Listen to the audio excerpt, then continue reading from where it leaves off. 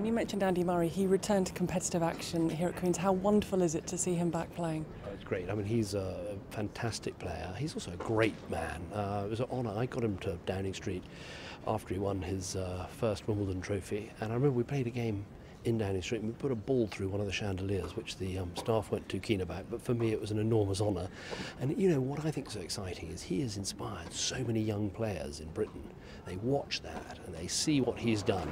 And that's going to be great for the game. So it's been an extraordinary thing in our lifetimes. You know, I mean, I'm a great fan of Andrew Castle and previous Britain #1s, but something Andy's done to win Wimbledon twice, to, you know, perform at such a high level, it's so inspiring. So let's hope he makes it all the way back.